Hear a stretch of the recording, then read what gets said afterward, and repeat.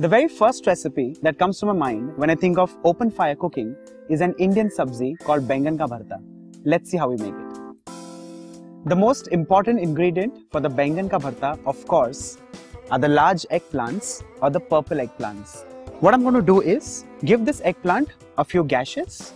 Make sure you do not slit the eggplant through and through. Into these deep gashes, I'm going to stuff in some garlic.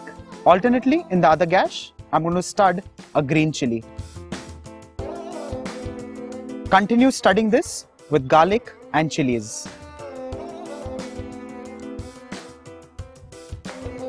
Let's continue the same process with the other eggplants as well.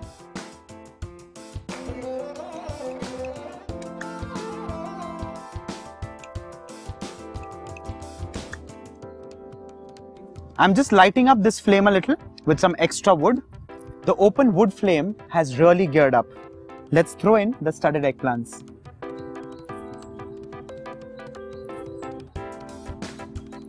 Make sure you keep turning this well with the help of a tong as a safety measure.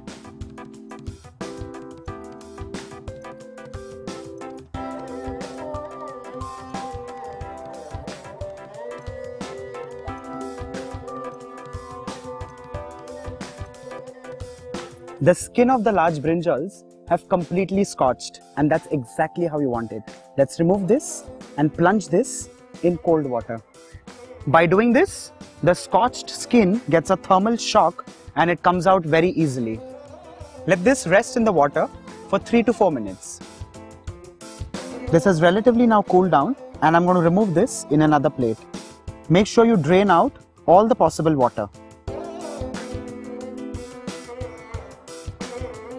Let's start peeling this now.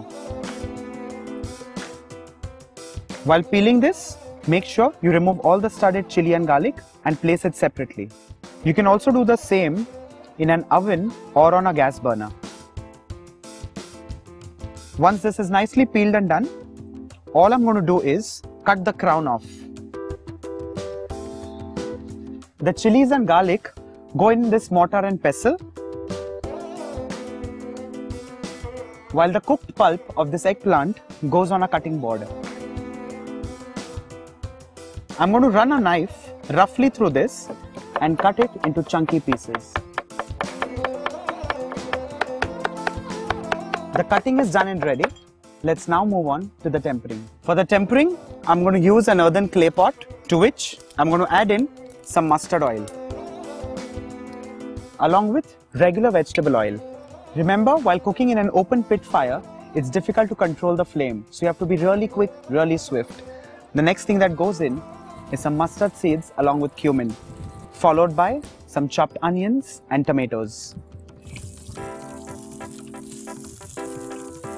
Let's mix this well and allow this to cook for a minute or so. While this is cooking, let's pound the chilies and garlic.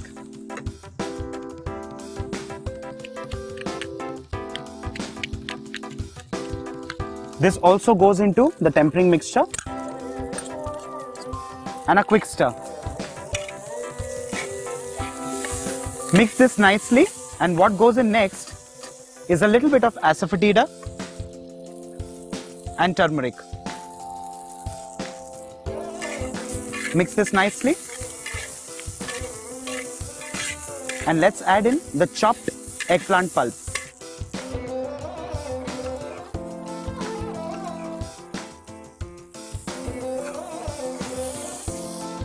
Along with this, a little salt as required. Well, I'm using sea salt. You can use the salt of your choice. Finally, chopped coriander. When it comes to coriander, I like being extra generous.